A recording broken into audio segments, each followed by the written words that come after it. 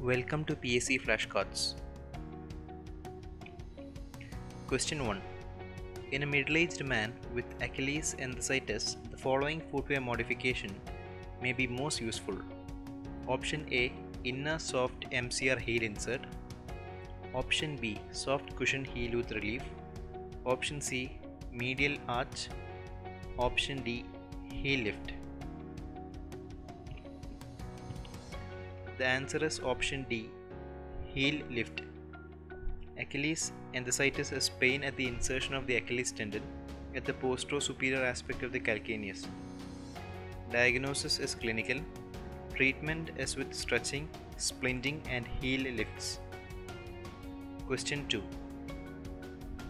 A 60-year-old man presented with numbness which radiated from right thigh to the ball of his toe.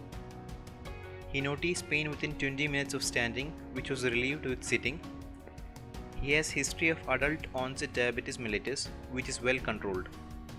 Physical examination revealed brisk tendon reflexes, normal vitals, downgoing plantar responses, no muscle atrophy, and he was able to walk on his toes and heel. Strength was normal except for his right toe raises. His NCVs revealed normal sensory latencies. Right tibial CMAP was 40% lower than left. Right paraspinal's EMG revealed mild abnormality. His right H reflex was 3 milliseconds slower than the left. The most appropriate diagnosis would be option A. Diabetic amyotrophy. Option B. Hereditary sensory motor neuropathy. Option C. Spinal canal stenosis with S1 radiculopathy. Option D. Demyelinating motor neuropathy. The answer is option C. Spinal canal stenosis with S1 radiculopathy. Question 3. A 26-year-old young man presented to your rehab unit 3 weeks after traumatic brain injury. He had 2 episodes of seizures following the trauma. He was on tracheostomy, Foley's catheter and Ryle's tube. He has generalized response to pain and occasional eye opening only. His MRI brain revealed features of diffuse axonal injury and resolving SAH. What would be the most appropriate rehab measures for this young man, in addition to general supportive care, basic ROM exercises and tilting? Options. Option A. Glasgow Outcome Scale, phenobarbital and body and weighted treadmill training.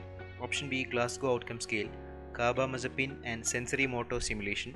Option C. Rancho Los Amigos, carbamazepine and body unweighted treadmill training. Option D. Rancho Los Amigos, clonazepam and sensory motor stimulation. The answer is option B. Glasgow Outcome Scale, carbamazepine and sensory motor stimulation. Question 4. World Cancer Day is on option A.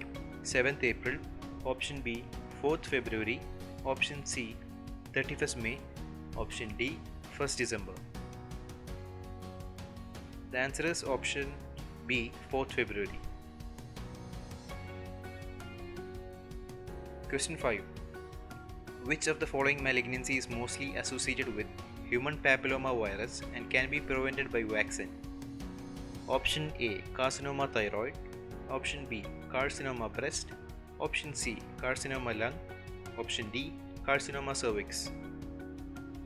The answer is option D. Carcinoma cervix. Thank you. Please subscribe to this channel, PSC Flashcards.